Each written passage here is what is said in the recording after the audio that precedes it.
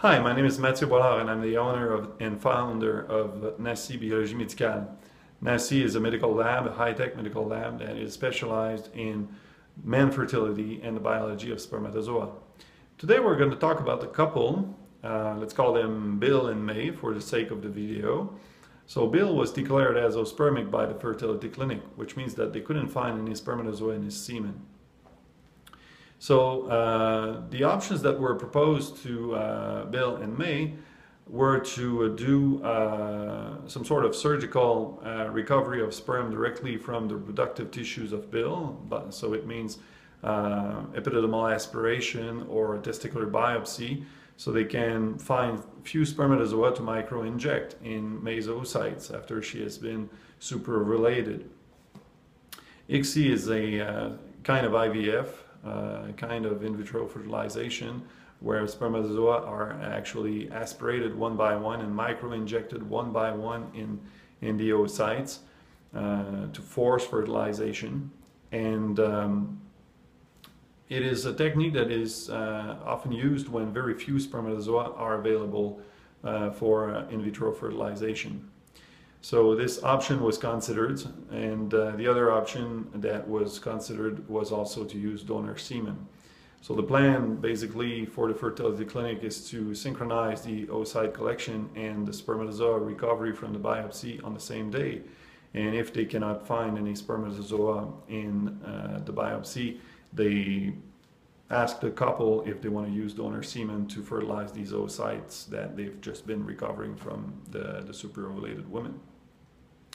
So when we received the sample from Bill, we decided to start by performing a fertility spermogram under the microscope. So this is the microscope where we perform the fertility spermograms at NACI, the microscope that we use. This is some sort of a heating device that keeps the microscope slides warm as we analyze the sperm. We don't want them to stop moving because the slides are too cold, so we heat them, keep them warm. So unfortunately we were not able to find any spermatozoa on our microscope, just like the fertility clinic. And this is where we decided to turn around and use another technology. The technology that we decided to use was the flow cytometer. So the flow cytometer is right here in front of you, and I'm showing you how we prepare the tubes. The tubes actually are like this one that you can see right here. Okay, it is loaded with a saline solution and also fluorescent dyes, fluorescent molecules that can get into the cell and help us reveal their presence. So the cells are aspirated right here by the probe that you can see. There's some kind of stainless probe inside the tube which you can visualize here. Then the cells enter this little cuvette right here that you see. It is made of quartz and it is exposed to various laser beams that you can see right here. So once the cells get into the cuvette right here and they hit the laser beam, the fluorescent dyes that are within the cells produce light in response to the laser beam. And then the light travels inside optic fibers that you can see right here at the back. And this light is collected by photomultipliers, PMTs, that are inside the flow cytometer at the back. So the light is collected and it is also digitalized and sent to a first computer that's at the back, below this little bolt right there, and then sent to a second computer that's on the side right here. So when we processed Bill's sample with this technology, what we saw is actually that Bill's sample was containing spermatozoa. You can see them here as little spikes on the graph. On the left side you see spermatozoa that actually were dead, and the right side population right here are actually spermatozoa that were alive. Okay, so no different story from this analysis. So we got back to the microscope and started analyzing more and more semen using several tens of microscope slides to finally end up finding this guy right here, okay, motile spermatozoa under the microscope. So it showed us that the flow cytometer was telling the truth. There were living spermatozoa in this sample. So long story short, it took us about 45 minutes to find motile spermatozoa under the microscope in this sample after we've been confirming that they were there using the flow cytometer. The cool thing about this story is that after we've been generating these data, we sent the report to the fertility clinic, and they undertook the challenge of trying to make ICSI from a semen sample from Bill. And they succeeded, actually. They found motile spermatozoa in the sample that they've obtained from Bill after this test that we've done.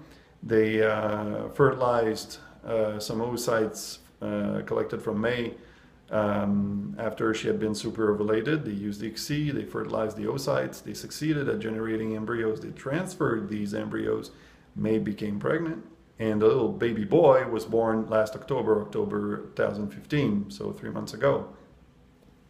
So this is a very good story. No testicular surgery involved, no donor semen involved. The parents of the child are biological parents of the child. So it was a good success story. I was very impressed by the ability of the fertility clinic at generating this pregnancy, because working with so few spermatozoa is a very tough job.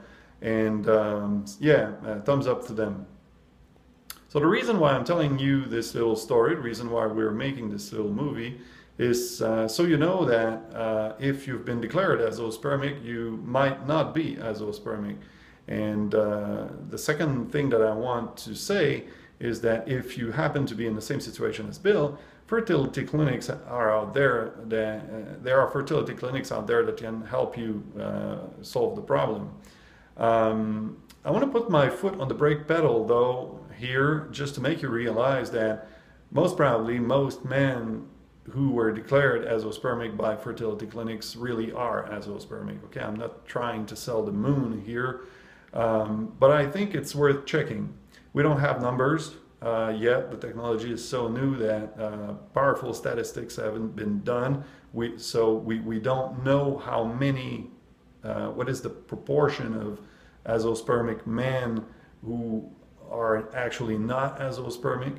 But as I said, I think it is worth checking. So if it is your wish, you can give us a phone call. The phone number will be written at the end of the video, and the address of the website as well. If you're a doctor and you're interested in understanding better what we do, you can give us a phone call as well. We like to discuss with practitioners. We like to be challenged. We like to explain what we do. We're true scientists, and it is always very interesting for us to better understand how this tool can improve your practice, how it can, what kind of problems it creates. Of course, sometimes we don't see everything because we're not in your shoes. So discussing about it is most of the time the best solution. So give us a phone call. We'll be there. This is Al for now.